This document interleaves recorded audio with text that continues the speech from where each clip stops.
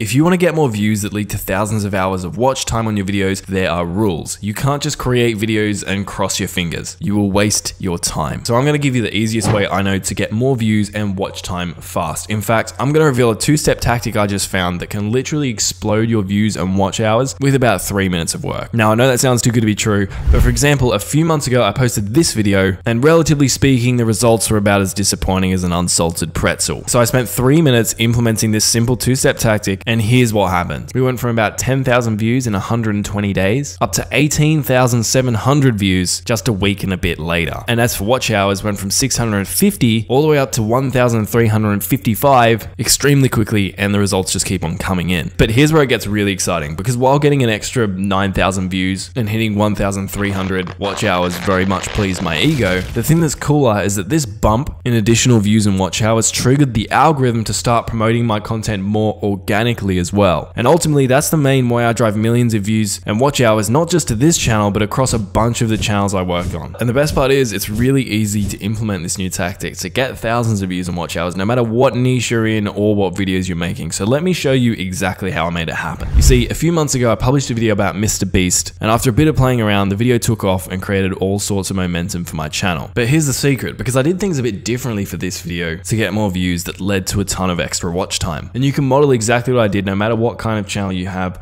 or what videos you post, and all you have to do is follow this two-step method. The first step is super important. It doesn't matter whether you're getting 10 views on your videos or 100,000 views on your videos. Your mission is to get every single viewer who clicks on your video to watch it all the way to the end. In other words, you need to maximize your audience retention. Now, later in this video, I'm going to give you some tips on how to do this, but first, a reality check. It's not going to be possible to get every single person who clicks on your video to watch it all the way to the end. For example, in my case, I only managed to get about 20% of my viewers to the end of my Mr. Beast video. But here's the thing I really want you to get, and that is, if you want to succeed, you can't have that mindset. You need to stop using the excuse that most people don't watch videos all the way to the end to justify why your videos aren't getting as many views and watch hours as you'd like them to. And see, this is super important, because not only is getting people to the end of your video the first step that roughly doubled the views and watch hours of this video we talked about earlier in a week or so, which we'll cover in a moment, but it also really improves the likelihood that the algorithm will promote your videos organically, which again, we'll talk about in more detail later in this video. So after step 1, which is making it your goal to get everyone who clicks on your video to watch it all the way to the end and creating your new content accordingly, the next step is the part where we literally spend 3 minutes and get your video to blow up like this one. And here's how it works. See, at the end of the Mr. Beast video I published,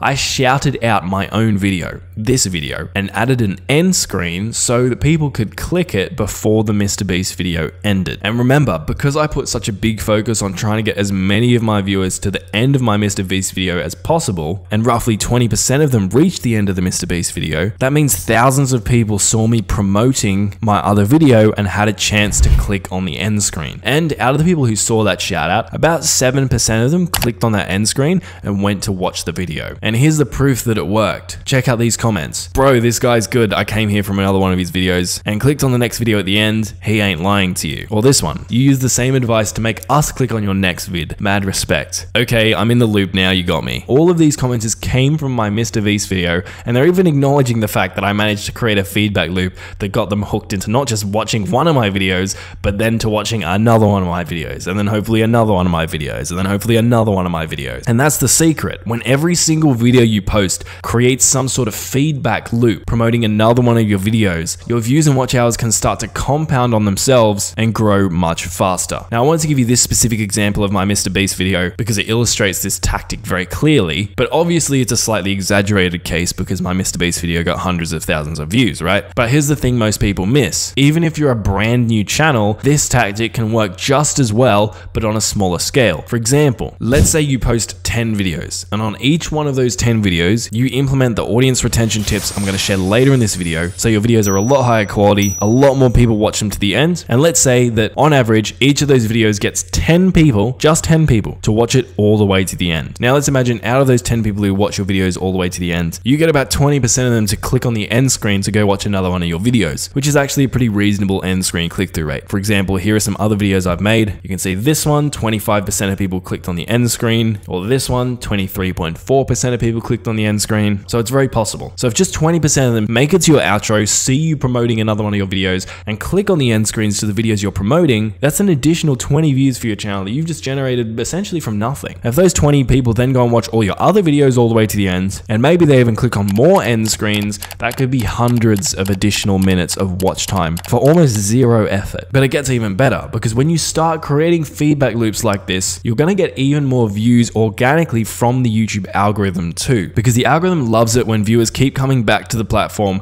and watch multiple videos in one single session. This is often called session time. Here's the proof. YouTube themselves have specifically stated that their recommendation system, which is a fancy, more technically accurate way of describing what most of us plebs call the YouTube algorithm, aims to offer viewers more videos and channels they're likely to enjoy. And if viewers are returning to your channel regularly to watch more, they're more likely to be recommended more of your videos in the future. In other words, this help article is hinting at the fact that YouTube loves session times. It loves it when viewers watch multiple of your videos and come back for more. So when your viewers watch your videos all the way to the end and then watch another one of your videos and then click on another one of your videos and get caught up in a big feedback loop binging your videos, you're more likely to trigger the algorithm to organically promote your videos to those people and other people who have similar viewing habits on their YouTube homepages. Now you might be thinking, all right, Marcus, that makes sense. That's all well and good, but let's go back to step one. How can I actually get more people to watch my videos all the way to the end so that they actually end up seeing my promotions and clicking on my end screens? Well, audience retention could be an entire video topic on its own, but I want to give you a simple exercise that could single-handedly increase your audience retention by up to 40%. So here's what you do.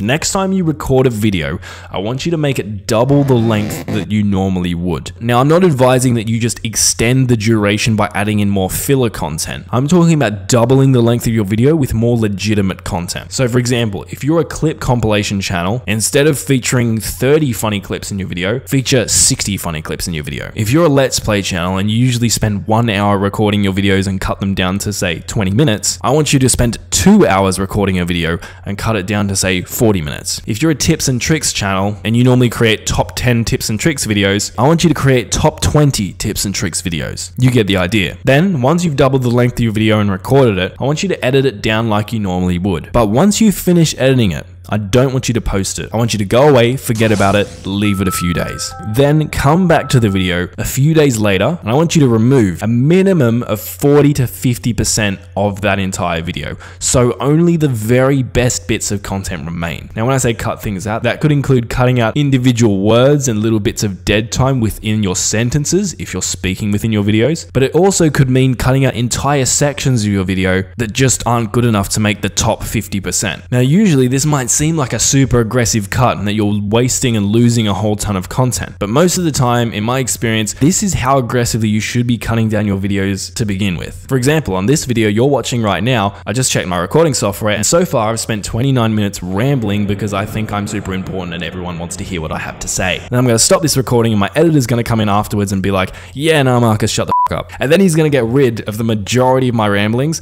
until this video will probably end up being about 7 to 15 minutes of only the top quality content. And most big YouTubers who have really high audience retention do this as well. Now you might be thinking, but Marcus, cutting down my video so much is going to hurt my watch hours, because if my video was longer, I would have had more opportunities to get more watch hours from the same amount of viewers. And that's true, but remember, because you're cutting down your video by 40 to 50%, you're going to be left with a higher quality video that more people will watch all the way to the end. And then when your viewers reach the end of your video, I want you to hit them with this little gem. At the end of your video, I want you to add an end screen to your video, and also I want you to record a short but persuasive call to action, aka a little segment where you essentially beg people to click on the video that's on screen. Now, I personally prefer to tailor my calls to action, or CTAs, for every single video, so each one is unique and flows nicely. But if you want a generic example of a call to action, you could say something like, if you enjoyed this video, click the video on screen, because in it I'll teach you how to build a waterproof teabag in Minecraft. Okay, so now you've cut down your video aggressively, you've only got the best moments,